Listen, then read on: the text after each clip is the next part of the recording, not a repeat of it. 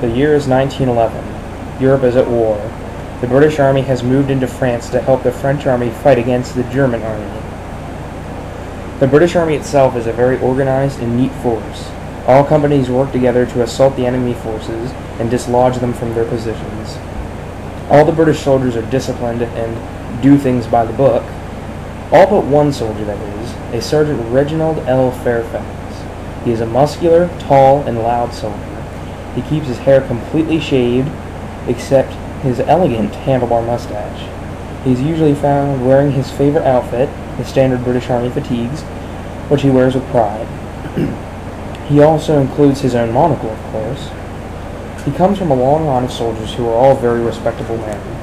Reginald's only weakness is his thundering and assertive voice.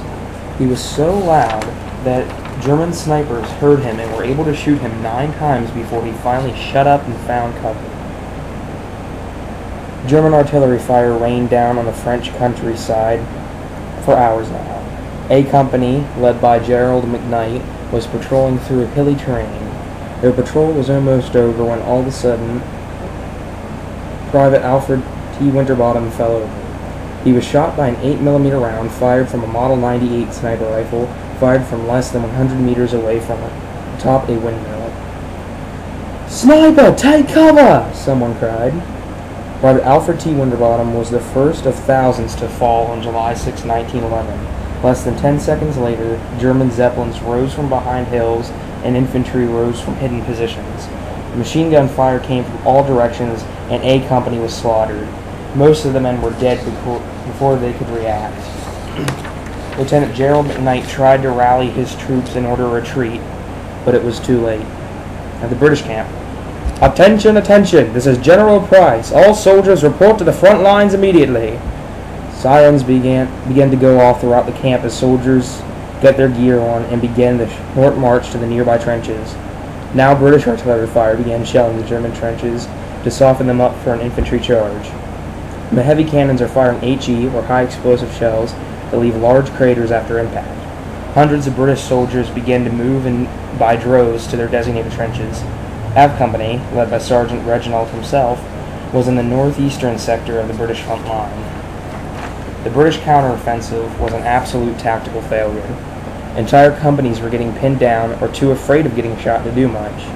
Reginald ordered more artillery on Windmill Hill and also phoned for poison gas strikes. "Put on your gas masks, boys, it's about to get hairy," cried Reginald. An excited reply came from his men. "Yes, sir!" Poison gas rained down on the German positions along with more HE artillery. Reginald gave one of the most famous orders in history. "Fix bayonets! Over the top, lads!" British infantrymen rose from their trenches and ran up the hill, where carnage and death awaited them. German Maxim machine guns spitted round after round at the advancing soldiers, but were forced to retreat as the fearless Brits leaped into their trenches. Reginald himself killed over 12 Germans in the 5 minutes it took to ascend the top of the hill. Other British officers followed Reginald's lead and began their charge up Windmill Hill.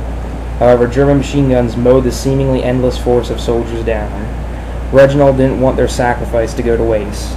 Reginald rushed through the trenches, thrusting his bayonet through the hearts of countless German infantrymen. He finally burst through the rickety wooden door of the sod machine gun nest, where Commander Hans Ubel of the German Fallschmager 69th GJR Regiment awaited him with a Model 1887 shotgun, which ripped a large chunk of hamburger out of Reginald's stomach. However, the sergeant wasn't dead yet. Reginald stabbed him in the throat with his bayonet and threw him to the side. Reginald, carrying his innards, then grabbed a flag and planted it on the top of the windmill on Windmill Hill. Reginald screamed, "The hill's ours, lads!" A large cheer came from the crowd of British soldiers who threw their helmets into the air and hugged one another. Many men died that day, some in vain, others for freedom. Reginald went to the hospital later that day. He survived his wounds and finished out the rest of the war, rising to the rank of lieutenant colonel. Reginald was there to watch the signing of the Treaty of Versailles and was awarded the Victoria Cross, which is the British equivalent to the Medal of Honor, in 1952. He would never forget the day of July 6, 1911. Men he had become friends with died that day, along with other true heroes. Reginald was later knighted by Queen Elizabeth for his heroism and bravery on 1961. He is now known as Sir Reginald L. Fairfax. He passed away in his small home in Darkforest, Scotland, July 6, 1999, at the age of 109.